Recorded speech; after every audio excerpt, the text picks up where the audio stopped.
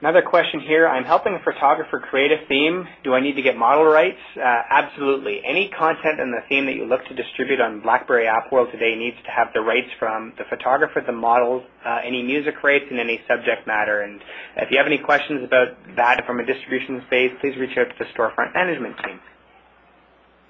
I see a question here. Will we need our own OTA host to sell themes in App World? Absolutely not. You won't need to have that in place. All you need to do is package your app up and submit it. How customizable is the banner area for the main screen? So basically what you can do is you can change all the icons and all the fonts and move every item in the banner around. You can also go and have a full screen banner, so that means you can place the clock in the bottom right or the bottom left corner instead of having it all contained in the one area.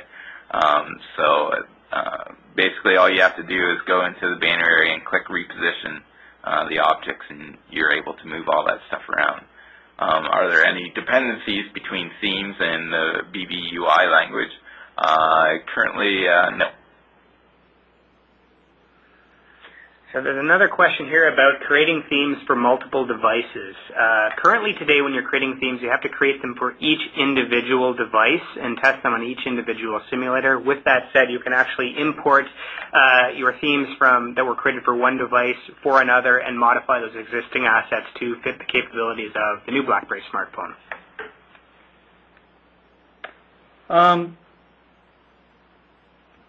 Just the question around the vetting that we do on your themes that are submitted. Yes, each theme is verified as functional, and by functional we mean it doesn't impair the usage of the BlackBerry, normal usage of the BlackBerry for our customers. If we do find something, we do contact you right away and just let you know either there was an error or the most common thing that we've seen is the wrong COD files uploaded. So another quick question about the banner things here. Is there a way to add a totally new notification UI component to the banner? So you'll notice in some apps, like the Facebook app, that they'll actually show up in the indicator area. So basically in the banner, in the new items area, you just want to make sure that that's big enough to contain all the different notifiers. So any new notification UI icon will actually be placed into that area. So make sure that's wide enough when you're developing your theme. So next question is, can I freely use the BlackBerry logo and themes to be sold in BlackBerry App World? No, those are actually registered trademarks of RIM. For full information on what can and can't be in BlackBerry App World, please review the BlackBerry Application World Vendor Agreement that's on our App World website. I see there was just a repeat question around the copy of model rights if you're doing photography and such as that.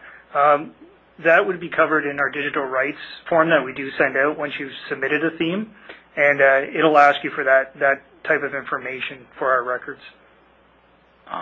There's a question here about is there a maximum size for fonts?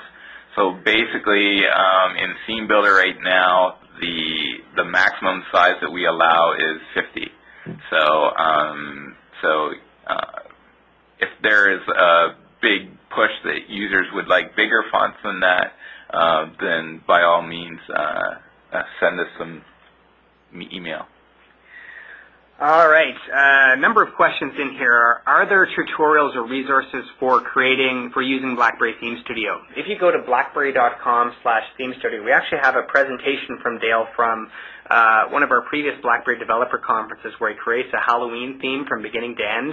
Definitely watch that video. On blackberry.com/theme studio, we also have a number of documentation resources that are available.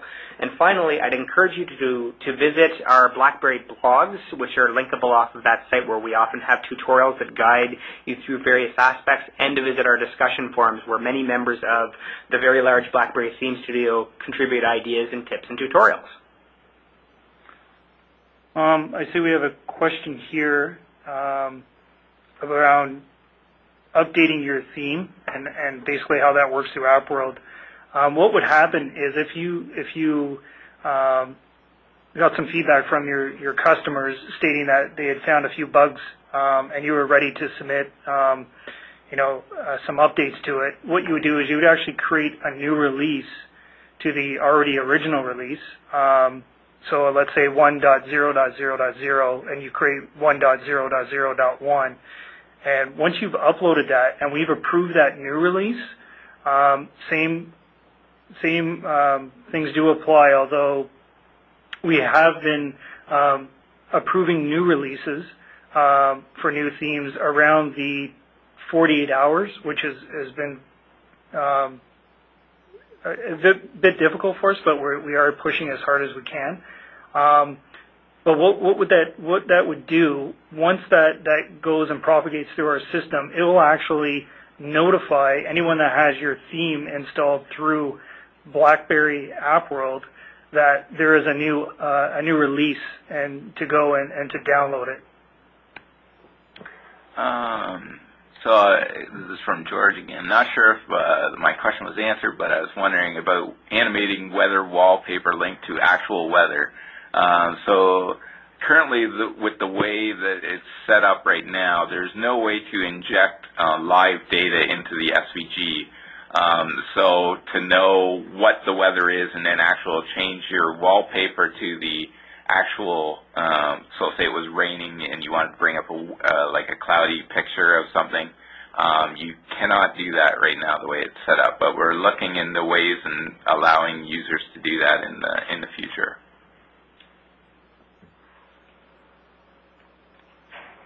I'll take one more. When loading ringtones, can you load multiple ones in the same theme?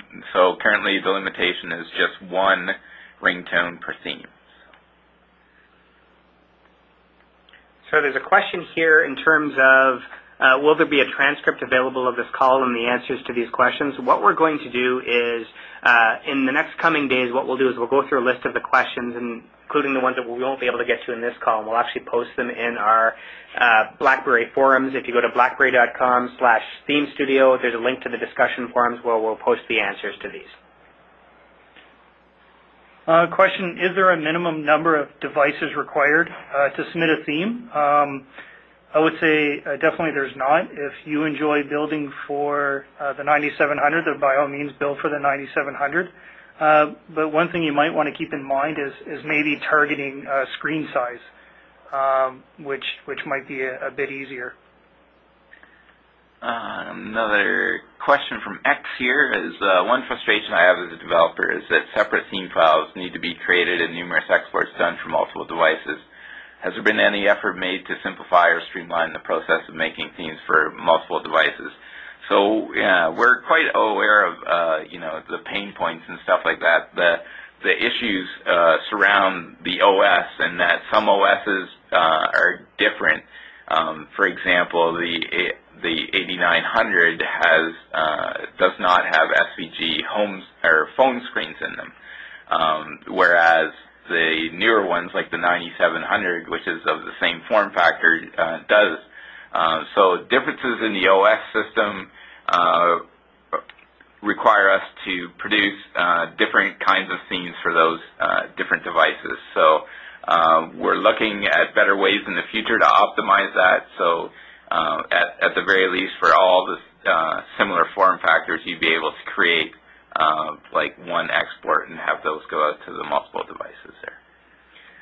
So the next question is, I only have a BlackBerry Storm. Can I test on other BlackBerry devices? And the best way to do that is actually to download BlackBerry simulators from the BlackBerry Developer Zone. If you go to blackberry.com/developers/simulators, you can actually download simulators for all of the in-market BlackBerry smartphones, install them, and directly launch them from BlackBerry Theme Builder and BlackBerry Composer for testing your content and seeing how they would look and act on various devices. So there's a question again just around the $200 and the amount of, I guess, slots for Harry. Basically, yes, so you are right, Harry.